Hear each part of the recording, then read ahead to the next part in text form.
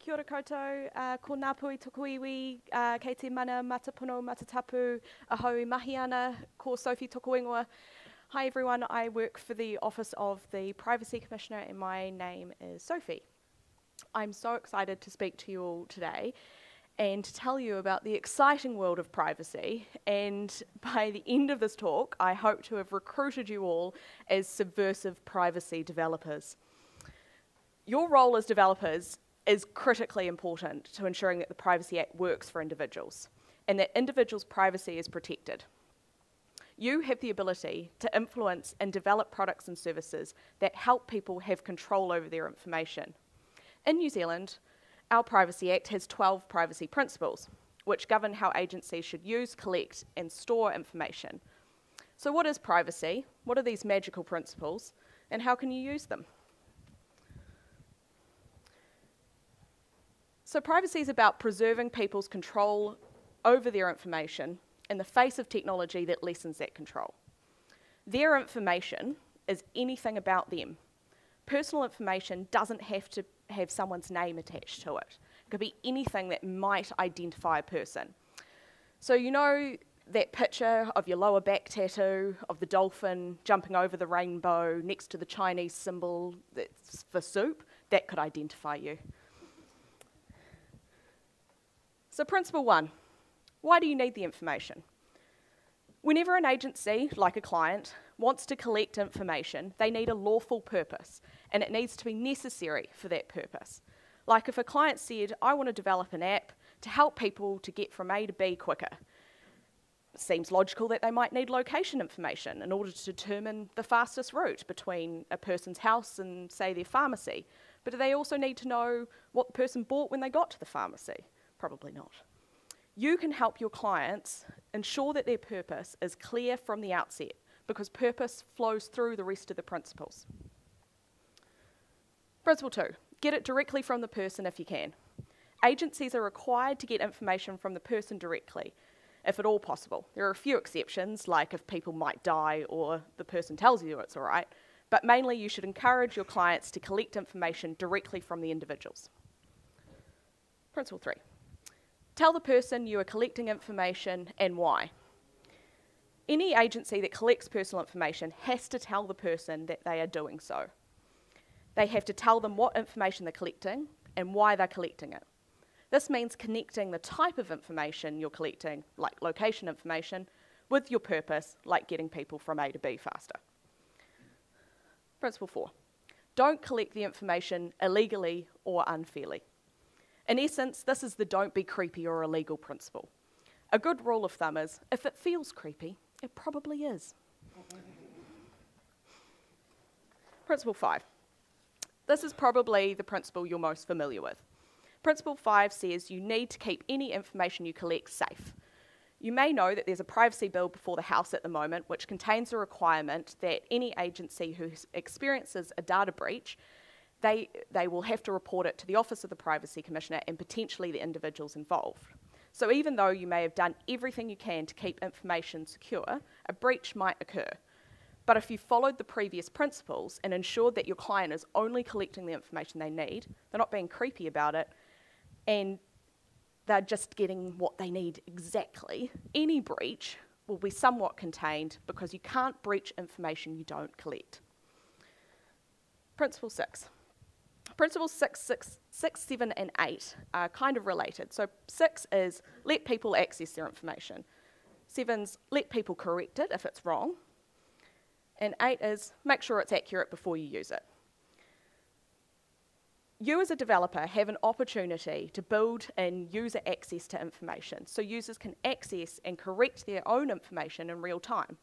This means individuals have control over their information, but it also saves your client time and money in having to respond to these types of requests. Principle 9. Don't keep it longer than you need it. Like Principle 5, Principle 9 helps safeguard against the fallout of the somewhat inevitable data breach. If your client hasn't been keeping information longer than they need to, if there's a breach, then there's less information that can be lost in that breach. Principle 10. Only use it for the purpose you collected it. And principle 11, don't disclose it unless you have a good reason. So agencies shouldn't use information for a purpose they didn't collect it for, and they shouldn't disclose it to anyone unless there's a good reason, like a person told them it was okay, or someone's safety's at risk, or other good reasons found in the Privacy Act. By helping your clients clarify their purpose, only collect the information they need, collect it in a non-creepy way, keep it secure, getting rid of it when it's no longer needed, you can help ensure that agencies only use information for the purpose that they originally got it.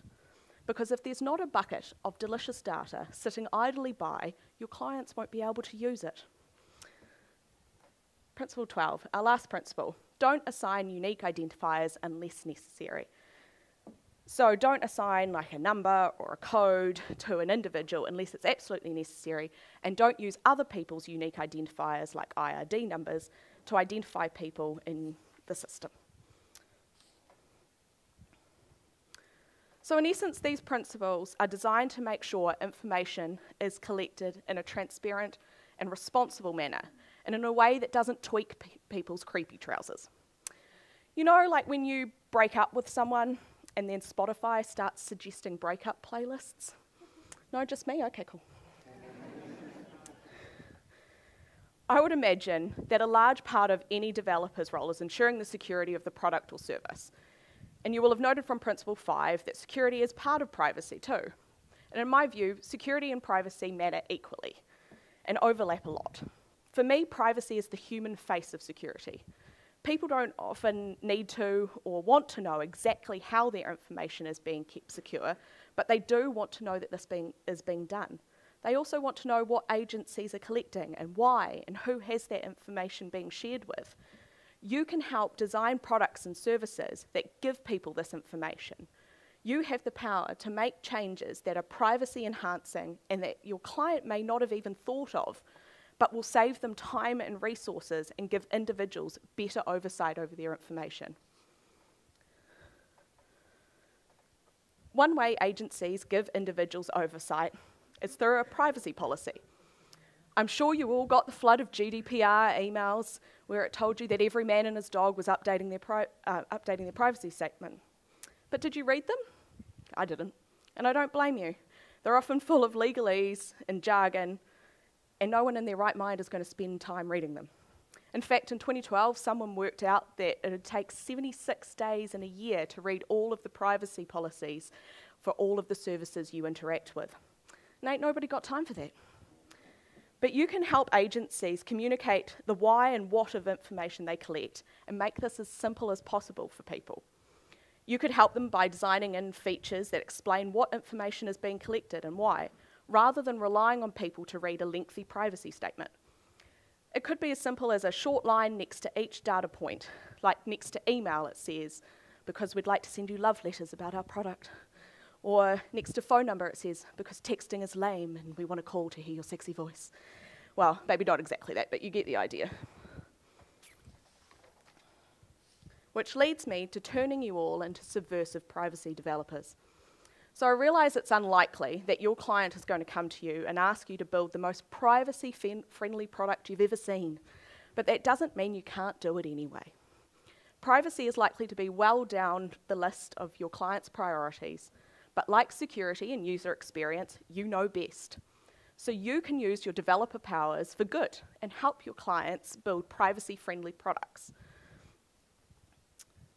You could do this through raising privacy gaps with your clients, just as you would with any security flaws. You could also ensure that data fields are not proxies for other information. Say if your client needs to know how old someone is, do they need their date of birth or do they just need their age? You could ensure that any fields collecting personal information have limited free text so that they're not collecting unnecessary information.